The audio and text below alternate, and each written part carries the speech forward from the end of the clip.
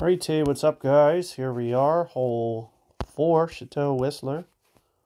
We're going to just try to get this one out in play here. Maybe with a little counter curl. You can see wind in the face. We're just going to try to get this up here as far as possible. Biggest thing is that kind of counter curl to kind of neutralize the slope. Try to get this up here as accurately as we can.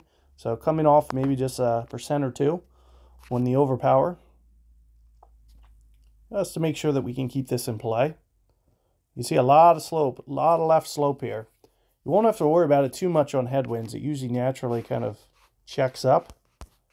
Now, I typically won't use the Orion.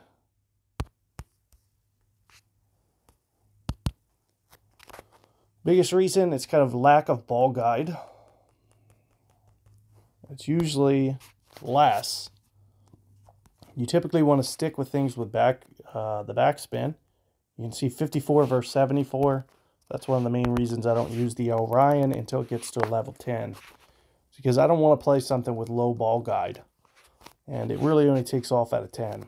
So we do want the ball guide, keep that ball guide up high. Makes it easier to hold out. Even if it was right at the max line there, we'll just try to wing this. This will probably be about 8 rings for max.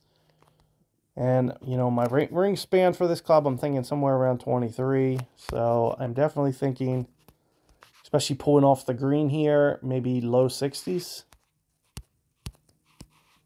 So I'm thinking somewhere around here, low 60s. 7.6, because I'm going to be pulling down to low ground.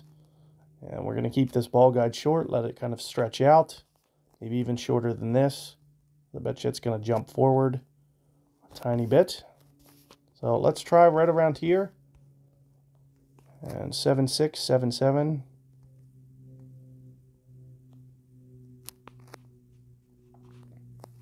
And again, since I've moved off to low ground, I might even underpull.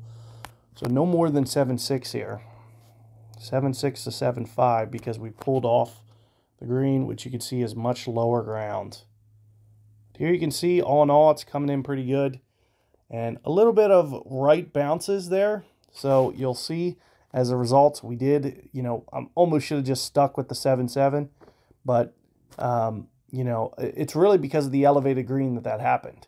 So they would have bounced much more straight had we not, you know, had that green a little bit above our feet. So you do have to kind of know when to kind of overplay versus when to underplay based on slope, things like this. You know, how's the bounce out's going to be. So keep that in mind. Good luck. I'll see you guys on the next one.